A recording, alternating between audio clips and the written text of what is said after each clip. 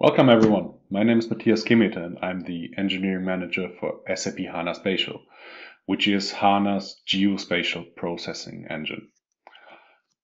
Today, I would like to introduce you to some specifics and concepts of geospatial data. Let's start with a short description of what geospatial data is. So, if you see here on the left side that real-world scenery with a nice road and a river in the forest, we can capture an image of that using satellite or drones. And the output, the image, is called raster data. So what we have is a rasterized image where we have pixels with like different colors or different values per pixel. Out of that raster image, we can extract so-called vector data. So vector data is what you see here. You have essentially a polygon for the road, you have a polygon for the river, you see that there's even a gap or a hole in that river polygon, and you have a point for the car that is driving on the road.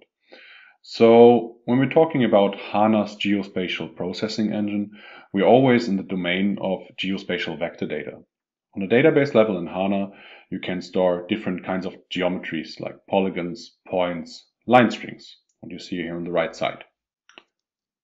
One term that you will often come across when dealing with geospatial data is the spatial reference system. What is a spatial reference system? A spatial reference system tells you how to model the Earth. So it tells you how to interpret coordinates that you get and how to map it to a specific point on Earth. You may wonder why there are different spatial reference systems, because you will probably be familiar with latitude and longitude.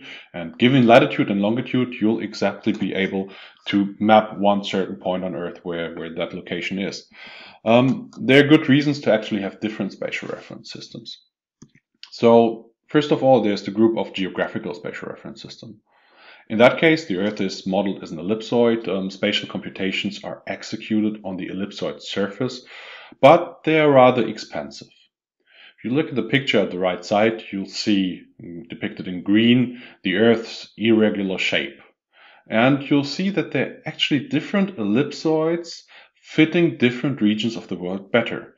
So there is the red ellipsoid, which is the locally best fitting ellipsoid, let's say for the left side of that irregular shape, whereas you have the blue ellipsoid, which is the ellipsoid that's best fitting according to the mean sea level of the Earth.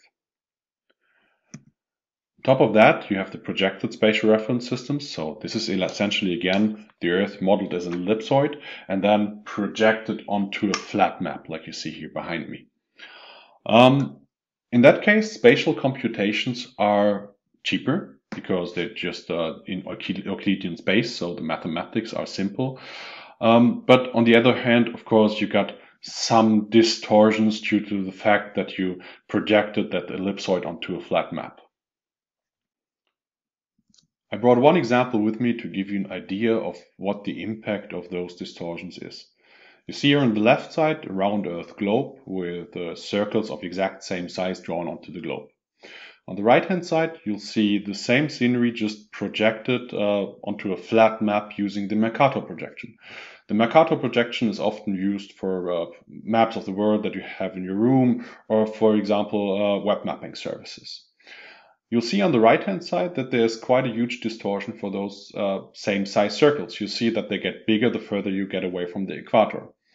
And to give you an idea what that means for the different countries that you see on the map, just imagine that you would cut out Greenland and lay it all over Africa. What you would see is the picture here on the left side. You would think that Greenland has a similar size than Africa. Actually, in real life, if you do the same thing on a globe, it would more look like the right side here. So Greenland is still a large island, but it's considerably smaller than Africa is.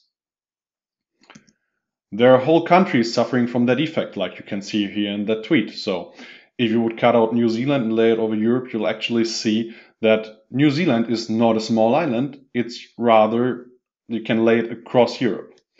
If you want to check the same for your country, you can just go to that site, thetruesize.com, which I love to play around with. Also, I brought another example with me showing you how different spatial reference systems could look like. So if you're not familiar with spatial reference systems, the spatial reference system that you see here may look a bit weird to you. It's the Dymaxion projection. So how you get to that Dymaxion projection, you'll see in the video here on the right side. Actually, the world is projected onto a net of icosahedrons and unfolded to that map. So why do you do that? If you do the same exercise again, you have the same size circles on the map and you project it with Dymaxion, you come to that picture. You still see that there's a distortion, so they're not perfect circles anymore, but at least they're approximately the same size. So from that perspective, you could consider that map more accurate as the Mercator projection, which you've seen before, although it looks very weird from the beginning. As of now, with HANA 2, SPS 05 and HANA Cloud, we support more than 9,000 spatial reference systems, both round Earth and planar projections.